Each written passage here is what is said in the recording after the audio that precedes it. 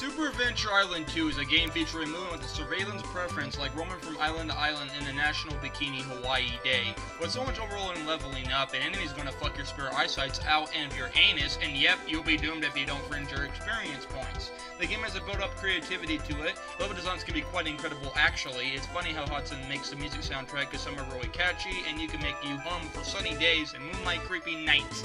The game is a supportive cast, the game has 6 items, and encourages you into an adventure castaway game.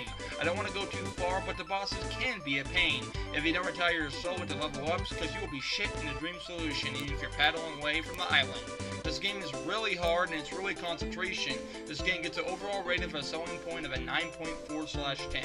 Yep, I loved it. Great job, Hudson Soft. Love the Burrito Master. Buy it now.